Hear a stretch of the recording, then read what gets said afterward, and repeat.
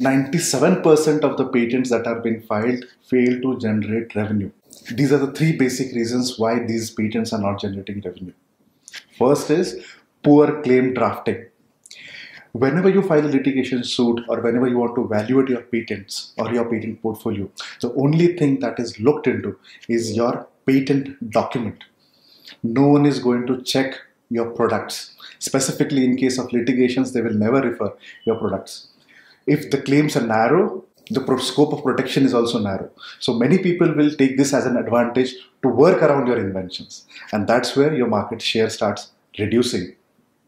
And your possibility of earning also starts reducing. Second reason, patenting is always dependent upon R&D outputs, which means you end up protecting whatever is invented.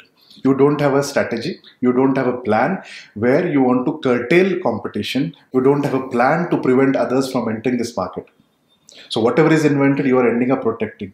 These all inventions are improvmental inventions because it is always dependent on R&D. Third reason, you don't have a proper strategy in place, which means you don't have a plan to create an entry barrier to your competitors. Creating an entry barrier to your competitors is the only way to increase your market share and increase your revenue. Make sure that whenever you are filing patents, these three aspects are well taken care of.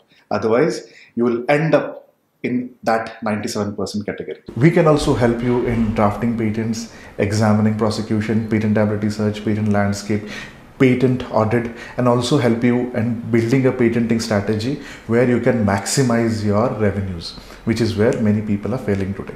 Contact us to discuss this further. Thank you.